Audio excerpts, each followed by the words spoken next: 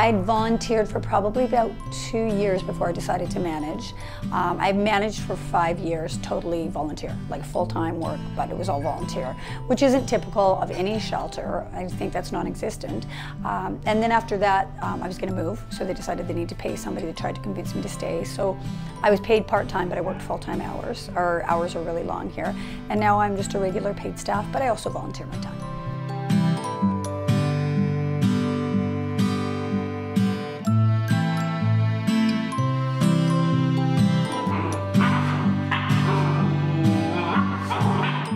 Every animal that comes in this shelter touches my life, my heart. But Gus is one to me that actually changed my life, and I'll try and talk about this without crying. Gus came to us with his mom. His mom had six puppies. There was he had 5 siblings, and they were about, I want to say, about a week old when they came to us, and it wasn't until he was about 6 weeks old I started to watch him. I thought, he can't hear.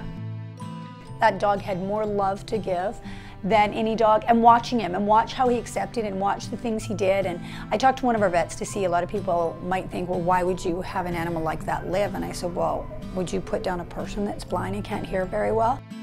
So I stayed around. I never went far from this shelter. I never wanted to travel, because when he needed his meds, he could get a little snarky and he was hard to pill.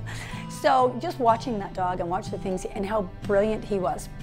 We had a game that we tried all the dogs to do. You'd lift these little things and put the treats in them, and everybody you gave it to just sit and sniffed it, but when Gus walked up to it, he'd sniff, he'd lift them right off, and he'd take the treat out. I mean, that's how smart he was.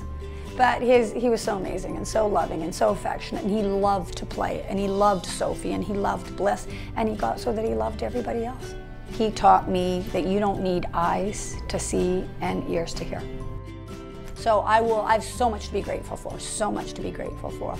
But the hardest things, probably the hardest things I've had to do is not be able to say what's on my mind, Selena. Would probably be in saying all that to let people know what I really think of them. You'll see the best in people and the worst in people when you manage a shelter, and that's absolutely true. There are so many amazing people, volunteers, people that give their time, that give their money, and people that just can't be bothered with their animals. I'm not talking people that genuinely have to surrender an animal because they've lost their home or their job, or they have a terminal illness, like a really good valid reason. People that just think, I work all day, or I don't have time, or my new boyfriend doesn't like my cat, and our answer to that is then get a new boyfriend. It's not hard to say goodbye to the animals when they get to go to a home. I mean, we miss them, but that makes it about us, right? We're glad that they get to go, and we miss them, so that's a little bit hard sometimes, but that's a good thing for them.